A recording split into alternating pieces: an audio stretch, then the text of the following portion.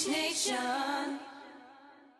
Welcome back to Dish Nation. All right, Frank, listen to this. You know Jessica Chastain? Yes, I do. And you know Bryce Dallas Howard? I thought that was Jessica Chastain. Oh, well, you're not that far off because you and Ron Howard have the same problem. He thought that he ran into his daughter out and about when it was really Jessica Chastain. So here's what happened.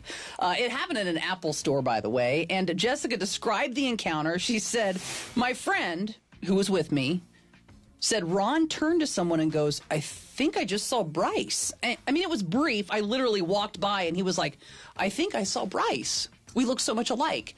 But I think when you're an old redheaded guy, you see redheaded kids, you think they're all your kids. Like in some weird way, like all redheaded people are just related by right, like, we have to be, right? Like just one. There's no like seconds or thirds. It's like we're all related. You have kids. Do your kids look like anybody where you would see a celebrity out and go, oh, honey, oh, geez, I'm sorry, I thought you were my daughter. Yeah, I've been told my daughter looks like Emmy Rossum from the show Shameless on HBO, and then my son looks like baby James Dean.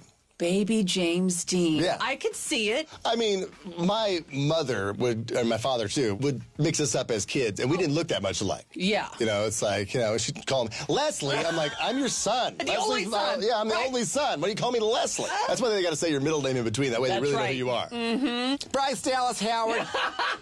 Is that you? No, it's me, Jessica Marie Chastain.